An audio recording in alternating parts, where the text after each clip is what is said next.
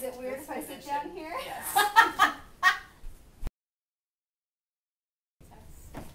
that okay? Yeah, it's fine. Since you know what you want to say. I think I know what I want to say. Okay. Alright. Okay. So, here we go. Let's do the whole video in that voice. Wah wah wah wah with subtitles. That would be hilarious. Hey everyone, I'm Brett. And I'm Erica. And we're the writers of the Be the Change blog. And we decided to make a little video for this part because, let's be honest, videos are more fun. Way more fun than reading. I hate reading. True story. Stupid. So today is Monday, October 5th, and we had our first Motivating Monday today. Basically what we're trying to do is to motivate people at the beginning of the week to be the change for the duration of the week. So today's change challenge was for you guys to, and you can read it below there on the post underneath this one.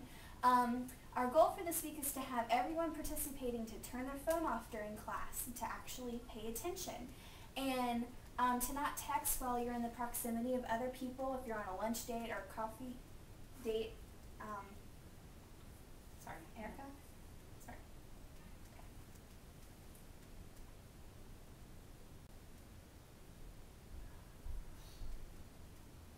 You know we're making this for class, right? I know. Sorry.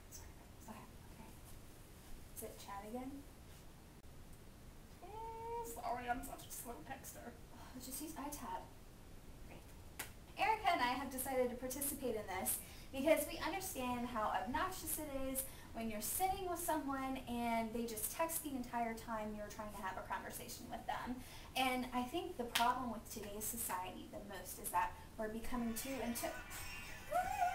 Sorry, hang on. Hello? Hey, sorry, can I call you back later? Okay, I'll talk to you later. Alright, bye. Okay, sorry. No. He's my good friend. I just haven't talked to her in a little while. Sorry. It's okay. What I was saying was, it's rude to take phone calls while you're in the middle of something important, like a class assignment, for instance. But it's fine. So that's the challenge for this week, and one of us might be better at it than the other one. Oh.